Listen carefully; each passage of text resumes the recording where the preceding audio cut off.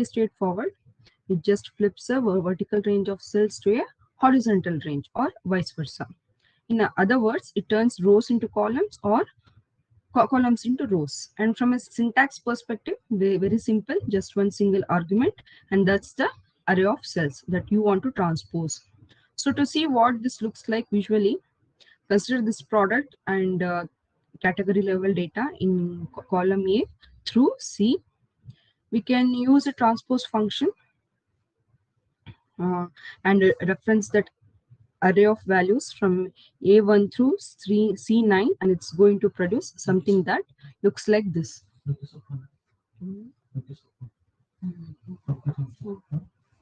And it looks something like this. Here I have, okay, sorry, this is frequency. Okay, this is transpose. Okay.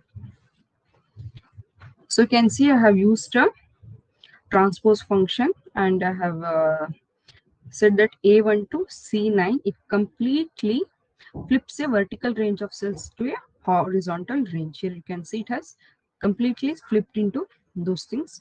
So this is the product column, this is the A column, this is the B column, and this is the C column. We are basically flipping that original array by transforming each column into a row and each row into a column. And a nice little pro tip here, transpose is a great way to create pivot table style views where you can break down different values by both row labels and column labels to slice and dice your data for exploratory analysis. Okay, and that's exactly what I'm about to show you in this Excel demo. So let's jump into our array formulas workbook and practice applying this transpose function to some of the data.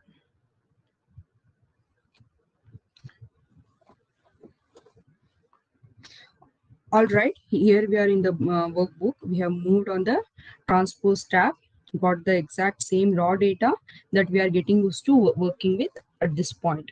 So we have got the industries, job title, the cities, the salary, and the growth rate. So you can see I have got a drop down selected here with a unique list of industry here. And basically what I want to do is create a view where I can list out the unique job titles for the selected industry, basically as row labels here in column G, and list out each of the cities essentially as column labels here in row 5. So we will list these things as horizontal. And once I have done that, I would like to use an average ifs function to compare average salaries for every combination of job title and city. And this is going to be a really helpful exploratory tool that users can use to start to tease out trends and patterns in this data set. So let's go ahead and start. And we have here cell G6. So in cell G6, I'm going to do is try to produce the list of unique job titles based on the selected industry. And every time we kind of create one of these nested dynamic array formulas, I like to start basically from the inside out.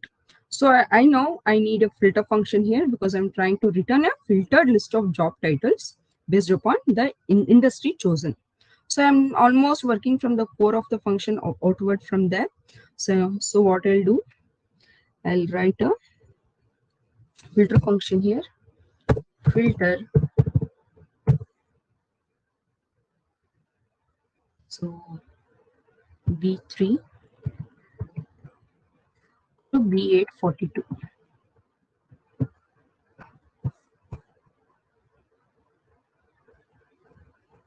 And the include argument is my filter criteria. So which job titles do I want to include? Well, the ones where my industry, which lives in column A, is equal to the industry selected in my H4, H3. Yes, what I'll say, industry, shift to control is equal to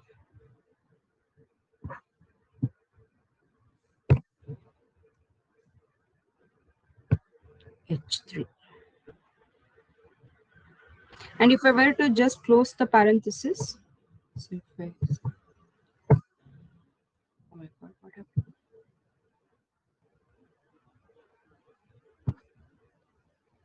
sorry.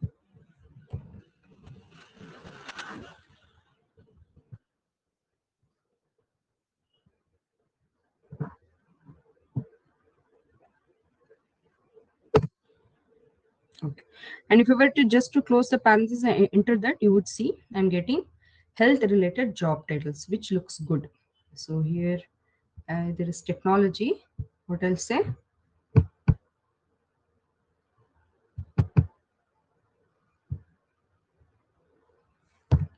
Forgive health here.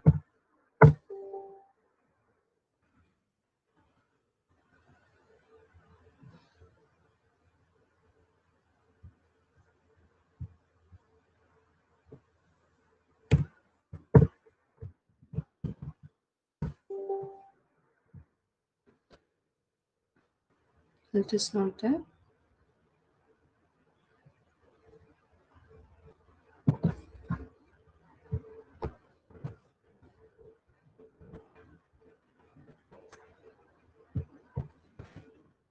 You can see just change it to health related.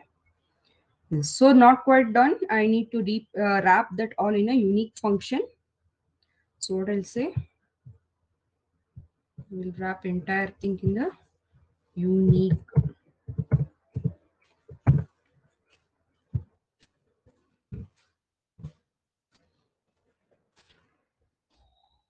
There you go. And then last but not the least, just from a user friendly standpoint, let's also sort these. And I don't need any extra parameters because alphabetical would be great. So there we go.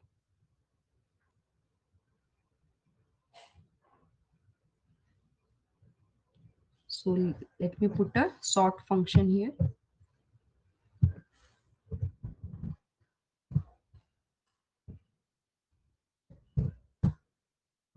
It has been sorted according to the this thing. So that's step one here where transpose comes into play. I would like to break down the salaries for each of these job titles by city, and the clearest way that can do that is add basically column headers for each city here in row 5 here.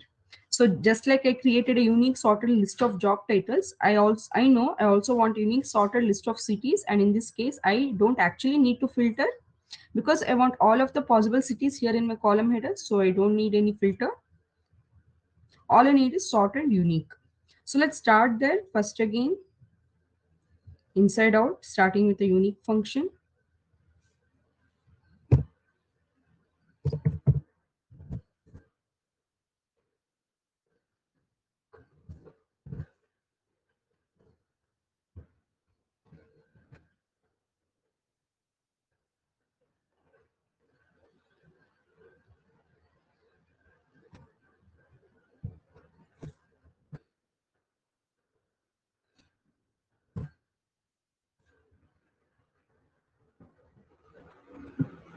Yes, cities I have. So I will sort it now.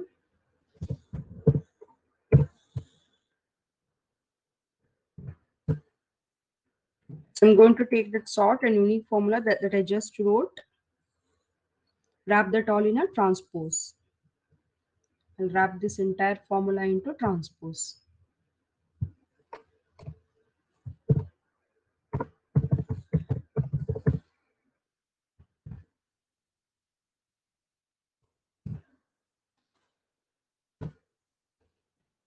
Like this, you can make a horizontal. And that should do the trick. So we have same set of cities transposed into one row. And let's go ahead just for styling. Let's make these look like headers. Maybe give them a little bit of shaded fill. So I'll say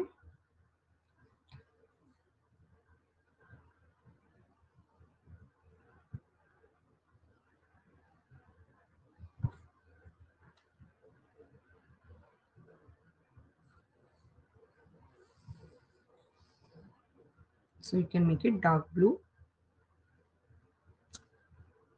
So and we have just built the structure of the template for our Pivot style view, the last step is to populate the values themselves, write the average salaries based on the both the title and the city. So starting here in cell H6,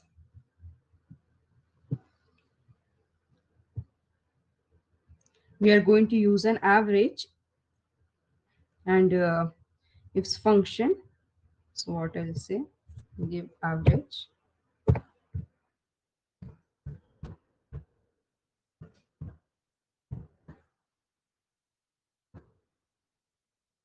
And the values that I want to average, the average range, those are the salaries here in D3.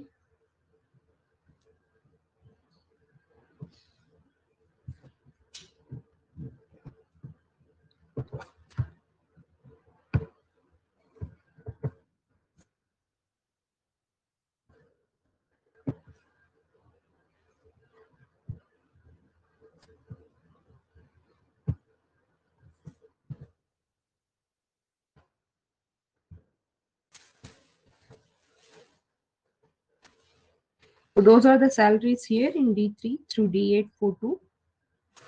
And now there are two different criteria that we need to meet. So criteria range, one will be my job titles. That's the first letter that I want to apply. Else, so the criteria one is going to be all my job titles.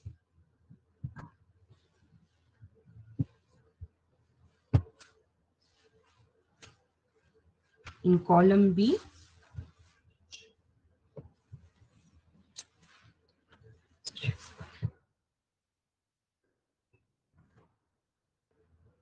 and comma over to the criteria one, which is where my list of filtered job title lives. So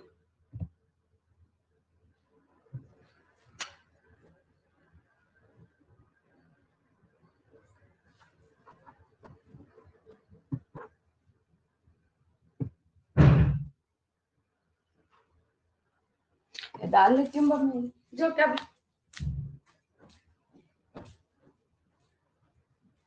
आराम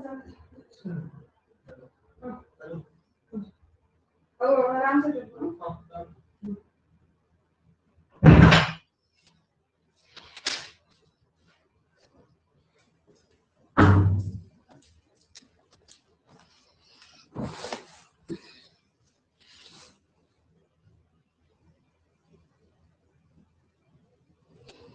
so so what I'm going to say is,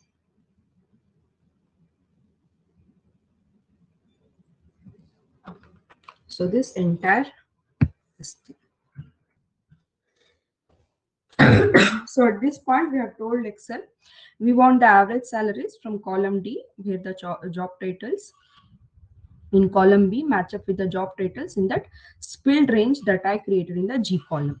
And then by that same logic, I'm going to work on my second criteria. So this time it's the city based criteria. So I'm going to point out all my cities. So I'll say comma.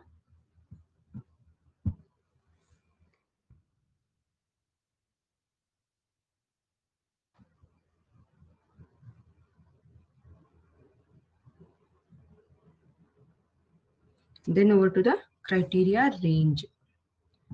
This thing.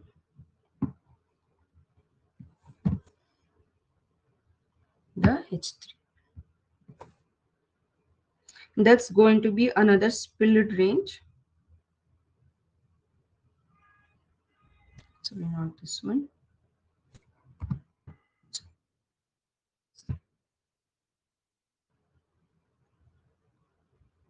This time it's my horizontal range.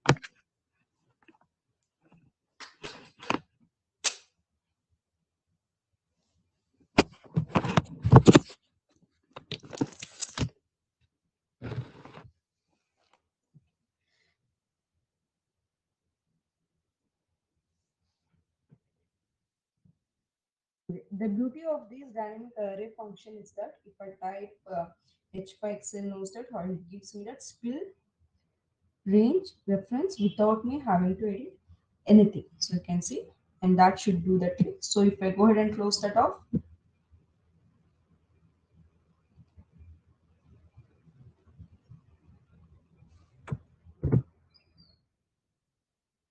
and press enter. I've entered so many arguments. So I have average, then ifs,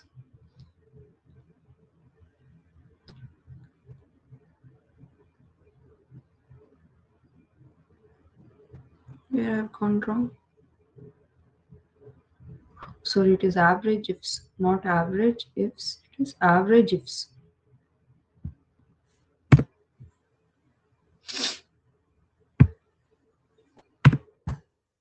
You can see I've got the, so check that out. We have got a whole list of average salaries broken down by job titles and by cities. So really powerful stuff. And because we use those split range references carefully, that means that as we select larger ranges of data like technology or formula applies down to the entire spill range. So it looks like we are working out just great. It's dynamic, it's filterable, it's powerful. I think the last thing that I might do here maybe to draw attention to, let's say, the top 5 overall salaries in this range. So this is a great excuse to use a conditional formatting rule and know this. This is exactly the largest set of jobs available down to row 17. So I'm selecting the entire possible scope of values that I want to format.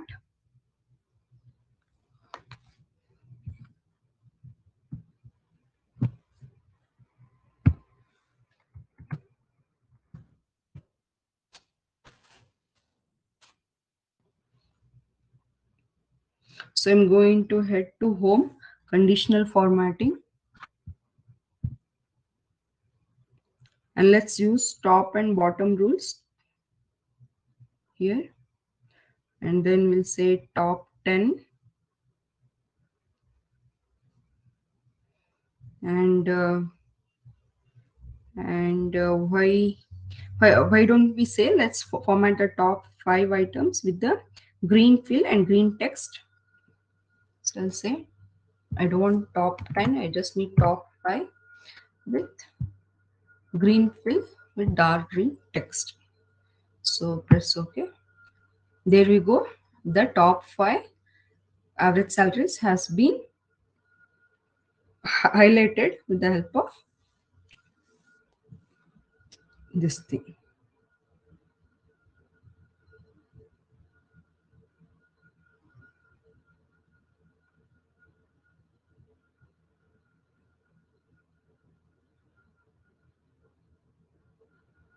So this is about transpose.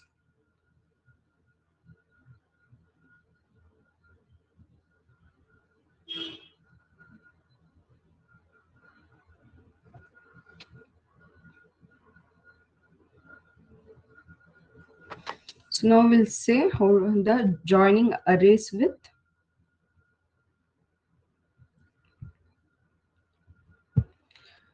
joining arrays with choose. So in fact, something I actually just learned recently, that is choose. Now the choose function which we have talked about before can actually be used to combine separate cell ranges or spill ranges into one single array. And that means it can be referenced or manipulated as a single unit within other formulas. So here is a common use case when this can really come in handy. So suppose you have got raw data, it's at the product level, and you have got product names, category, sales and margin values, and maybe you do something like this using a unique function to come up with a unique list of categories. And then based on those 5 categories, you calculate the average sales by category using like average if or average if. So now it's an approach that we have used a number of times already in previous demos. But the catch is that Excel treats these two spill ranges in columns F and G as two distinct arrays. And that limits how we can manage and manipulate the data in those two columns. So this is where choose comes in. So it's a little tip. You can use the choose function, and in that first argument, the index argument, you can use an array constant like 1 comma 2 comma, and then point to each individual spill range that you want to combine into one array. Here we have two spill ranges or arrays that we want to combine, like F2 hash and G2 hash. So we use an array constant of 1 comma to reference each of those two arrays or spill ranges in turn. And then that function essentially spits out a single array that consolidates all of the data together. So that's the basic primer on how choose is used in this context to really drive it home. Let's shift gears. Let's jump back into our Excel workbook, and I'm going to show you when and why this can be really, really powerful. So, all right. So go ahead and open up our dynamic array for formulas workbook. And here we have got the same raw data and that we are working with. Nothing new there. We have got some placeholders. We have average salary by industry average salary. And basically we want to start by calculating the average salary at the industry level. So we are going to start by just producing the unique list of industries using a unique function. So nothing special here.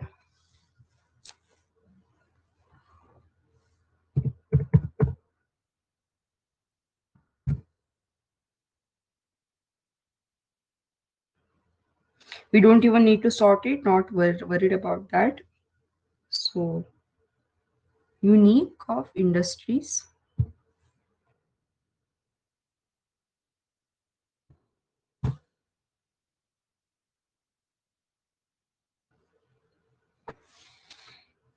Then the average salary.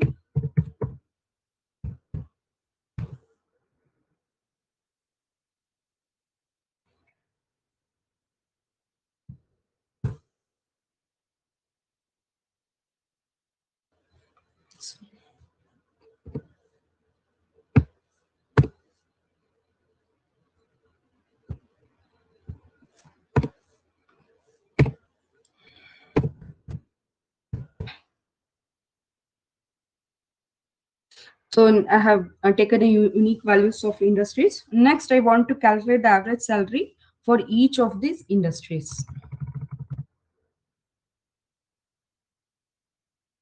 So we'll use an average ifs. I'll say.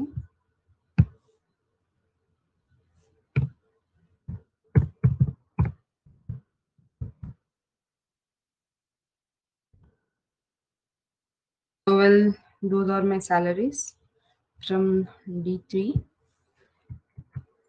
through D842.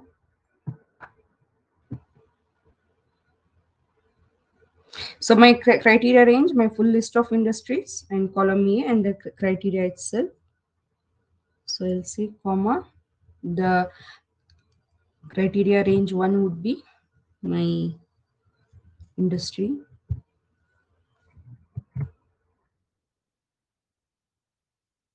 comma.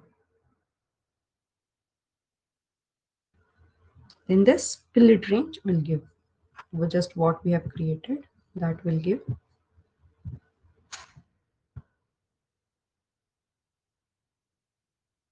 So close it off. Press enter. So you can see it has calculated the average salary for each industry. For technology, the average salary is this. For sales, this is the average salary. So let's see if we can give that a shot here in column J. We'll say sorted array.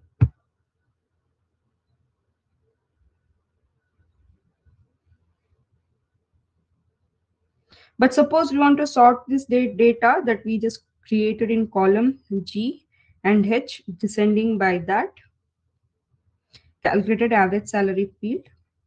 Let's see if we can give, we can do that. So what I'll say sort.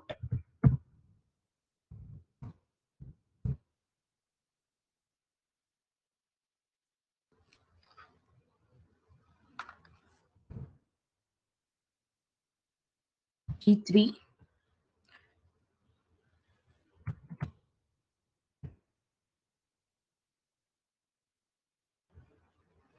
So average salary, and we want it descending.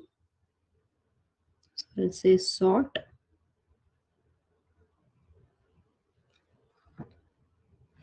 indexes h, that is 1 2, sort index is 2 comma, I need in minus descending, so I'm giving -1. So you can see it has come, it has arranged in the descending order. So we have got our unique industries there sorted descending by that average salary that we defined with an averages function. But there is one problem with what we just did, and I'm wondering if you thinking. Note that in our search formula, when we in our sort formula, when we inputted that first argument, the array argument, we don't see a spill range reference here. So you can see here.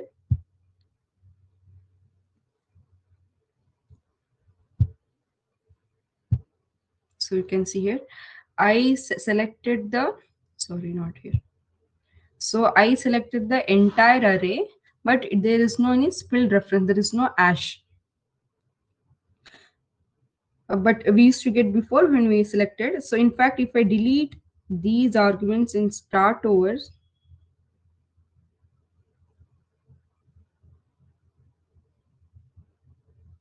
so instead of giving like this, if I say, I'll delete this. Instead of selecting whole array, I'll select each and every column at the same time.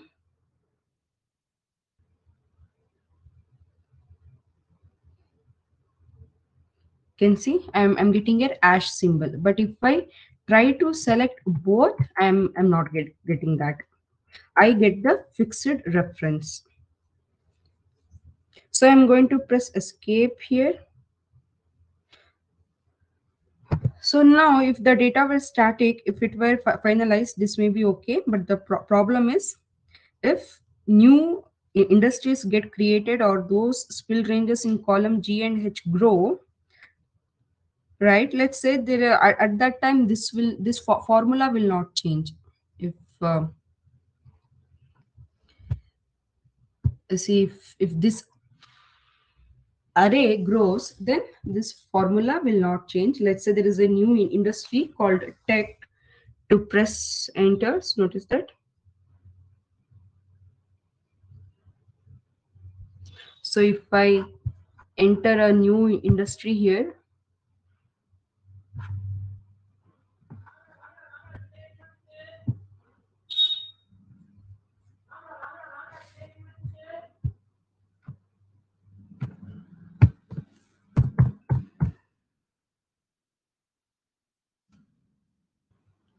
tech, now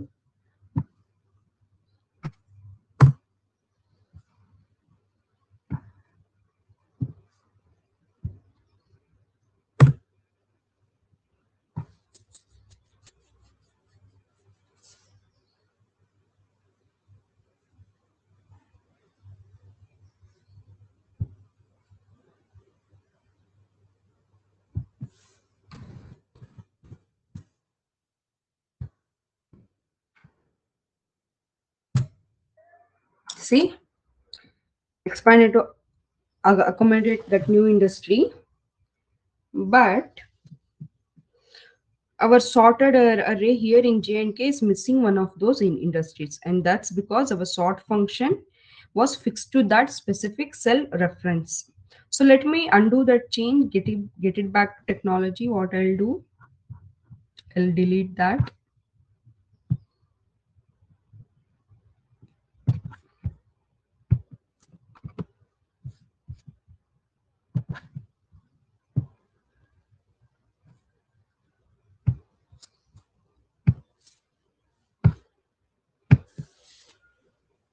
This is exactly the type of use case where this choose tip can be really helpful. So instead of the sort approach, I'm going to delete what I just did. So I'll delete this.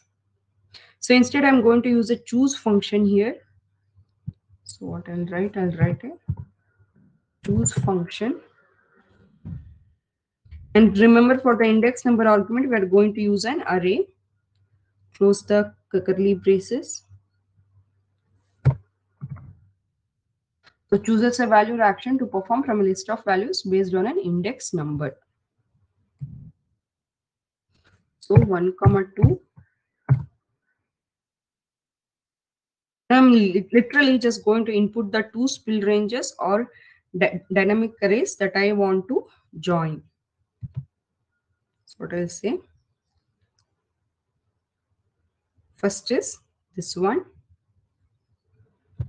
I need just this one.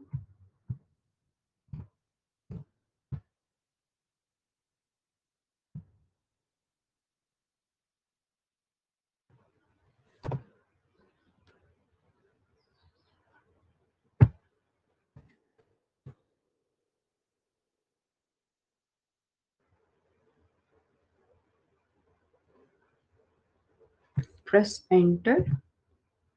Just, sorry, this is should be curly braces.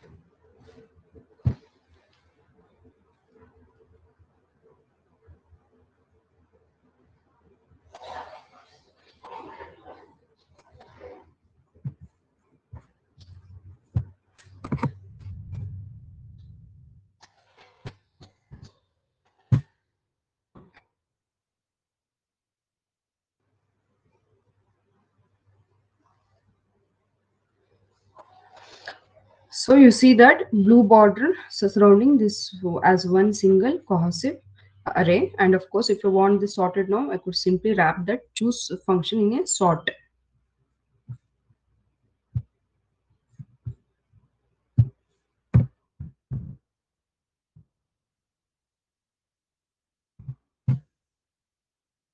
And of course, if you want this sorted now, I could simply wrap that with the help of. So I'm going to sort the second column. So I'll say sort it in the by second column by descending order. So -1. You can see. There you go. So I've got my unique industry sorted descending by a calculated field that I created and then joined together using that choose function. So, but you may be thinking to yourself, that's great, but we had to create this array in column G. So this other array in column H, read them like helper columns and then join them. So, well, this is a great excuse to nest these functions together. So you can accomplish this exact same output within one single formula, just like we did with those dynamic top end calculations with a rand array. So in this, let's start with a formula in J3, and instead of referencing our spill ranges, like G3 and H3, we can go ahead and take those formulas and embed them into this one single choose function. So I'm actually going to start with my H3 function. So I'll copy the whole thing.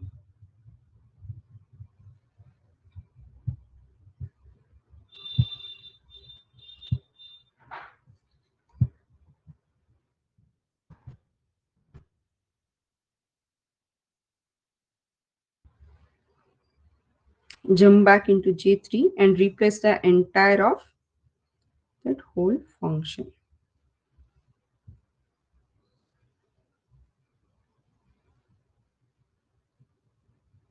So what I'll say,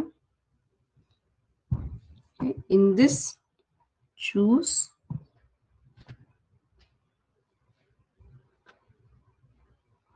in the place of H3, we'll give this. So we have made it more dynamic. Okay, something is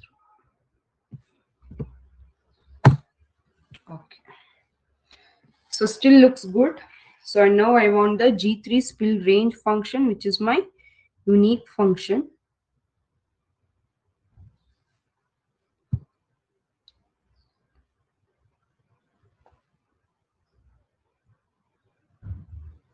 So this is how, if this grows, if this raw data grows, even then this will be what?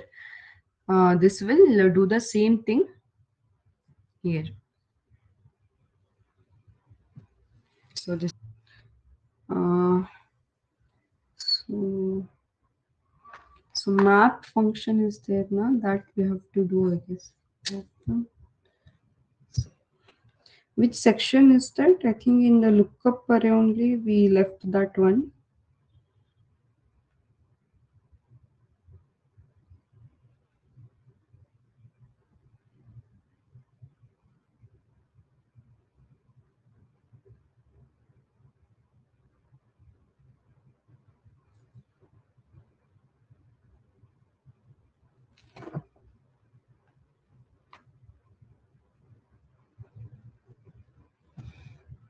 Open.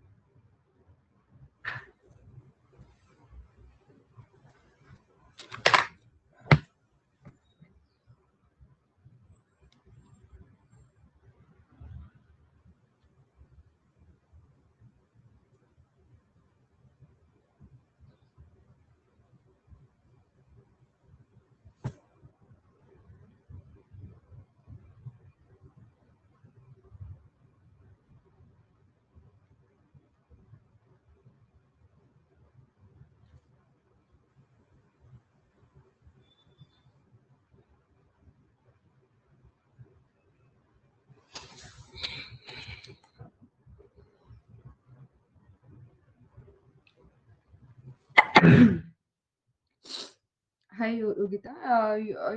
Are you able to connect on any other time, at any other time rather than 8 a.m.?